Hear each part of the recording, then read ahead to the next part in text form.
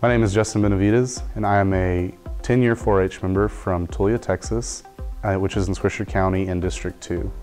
When I graduated high school in 2009, I received the Garland and Mildred Powers Texas 4-H Council Scholarship, and I was able to meet Garland and Mildred Powers a couple times at the state 4-H banquet at State Roundup, and then again 2 times here at A&M for other scholarship banquets. They really made a huge impact on my life because not a whole lot of people know this, but I didn't actually know whether or not I was going to get to go to college. My parents were always very supportive of me and very involved in my success and my future, but we didn't exactly have the financial means to send me to college by ourselves. And then definitely there was no guarantee I was going to be able to go to a big Division I school like Texas A&M.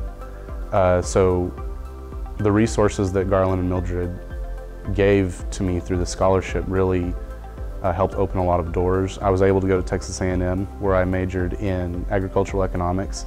I had a wonderful, fantastic undergraduate career where I was able to do some study abroad and where I was able to do some undergraduate research. When I studied abroad, I lived in France for a summer where we studied sustainable agricultural practices and sustainable agribusiness and kind of how they operate as a whole agricultural industry in France.